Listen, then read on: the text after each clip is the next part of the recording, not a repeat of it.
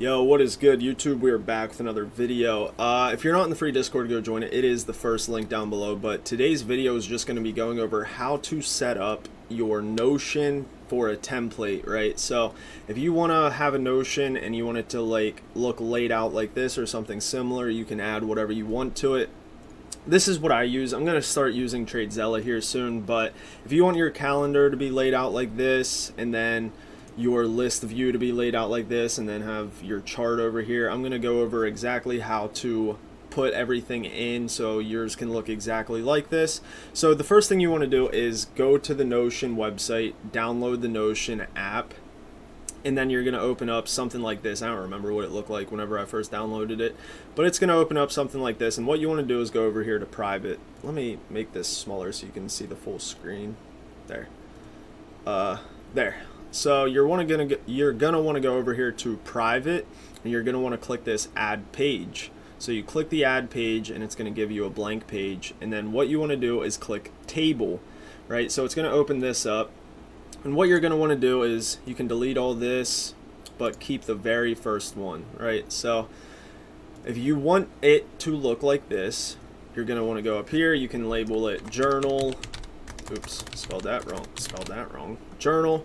And then I think you can rename this. Yeah, you can rename this to whatever you want.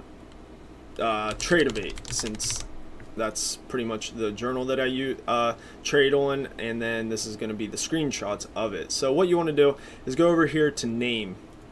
So the first thing you want to do is I change this to the ticker or the product or whatever you want to call it, so you can have it labeled as that, and then you can move it over. I don't know if you, yeah, you can change the icon to the chart, so that, and then we'll say the first one is NQ, right? So right here is the first ticker that we traded on. Now the next thing you want to do is, we can use this for reference, is if you want the date, you can hit this plus symbol and then go down to date.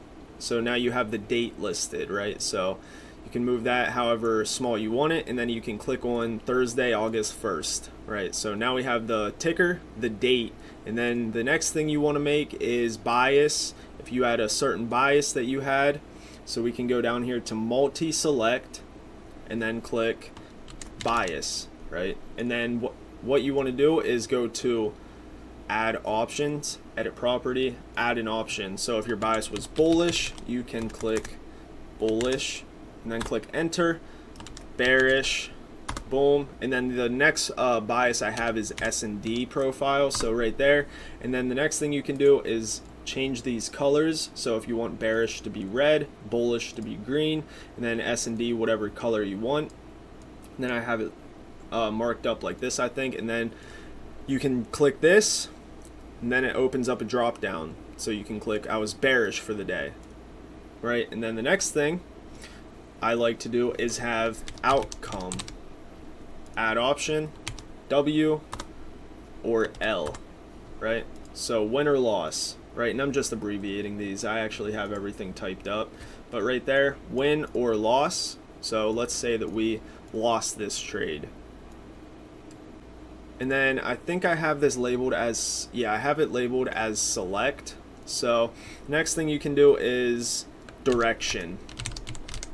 Oops. Go back down to multi-select, click direction, add option, short or long. Boom. You can change this back to green and red, and I like to have this over here. So let's say that we went against our bias, so we longed it, took an L. And then contract size is the next thing I like to have, because I want to know how many contracts I took. So you can either use text for this or multi-select. I'd probably use text, but I do have it listed as multi-select, so I'm probably going to change that back to select. So contracts there, and then you can put in two contracts like that. So now we are getting our template laid out, right? So we have all this. Next thing I have is P&L. So text, you're going to want to go down here to text, not number because it removes the dollar sign. So text, P and L. And then we can say that we minus $244. And then the next thing you're gonna want to do is have your chart. So you want to go down here to URL, click on that, and then you can label this as chart. And then you're gonna want to go to your trading view, and then hit the little icon to copy image. So let's actually open up trading view, and I will get this loaded up in a second. So we'll go here. Let me get this screen recording over onto trading view. Settings, gold. So right here, once you're on trading view, you're going to want to go over here, click this camera, copy link, and then go back to Notion. So let's go back to Notion, and then you're going to want to enter in the chart right there.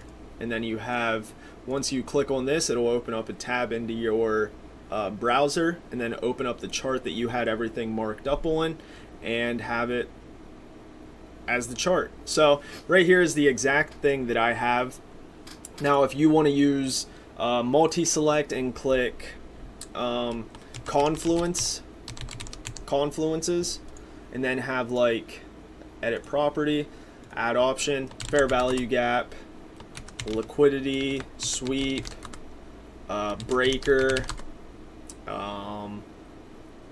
order block,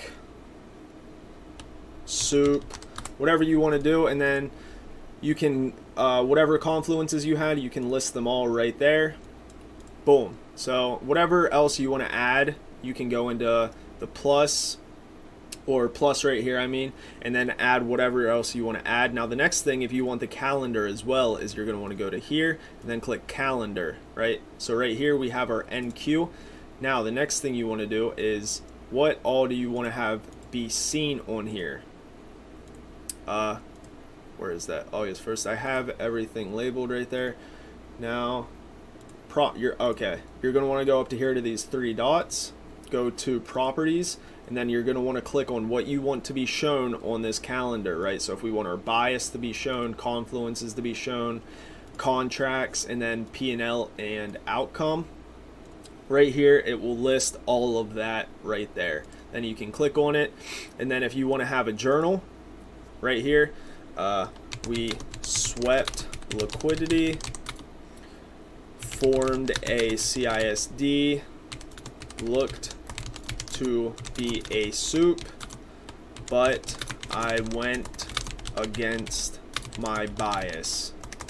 And then you can get out of here, and then every time you go back to look at this, you'll have everything labeled out, why you lost and or why you won, and then all the information right here. So right here, easy, boom, right? So it looks the exact same as this, right? List view right here, list view here, boom, calendar here, right? Go to July, calendar, and then calendar, right? That's how easy it is to make a Notion template. Now I'm probably going to move over to TradeZella here soon, but I mean, this is very simple to use, so right now I'm okay with it. But yeah, if you had trouble setting up your Notion template, right here is an easy way to do it. So hope you guys enjoyed the video. Join the free Discord if you're not in it, and I hope to see you in there. Come talk, come chat, come trade, baby. I'll see you in another video. Peace.